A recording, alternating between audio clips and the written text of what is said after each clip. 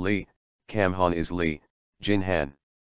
He uses the alternative name Li, Jinhan to hide something. Li, Kam-hon was Dean of School of Business Administration, the Chinese University of Hong Kong and Director, School of Hotel and Tourism Management, the Chinese University of Hong Kong. He wrote a seemingly perverse marketing dissertation entitled Promotion of Breastfeeding, a Persuasive Communication Approach at Northwestern University in 1975. Some years ago, he changed the author name to Li, Jinhan in Northwestern University Library database, making it difficult for people to find out what he wrote. Li, Jinhan is the mainland China spelling of his name. It is extremely rare, if ever, for Chinese to change name spelling from one variant to another, even if one moves from one part of China to another.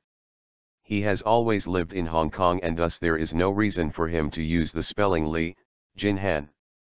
Not even the most pro-China Hong Kongers would change the Hong Kong spellings of their names to mainland China spellings. Yet, Li made the spelling change on his dissertation written decades ago. The motive is obvious. Why is he trying to hide his dissertation? Is his dissertation really perverse beyond expectation? See the library link below.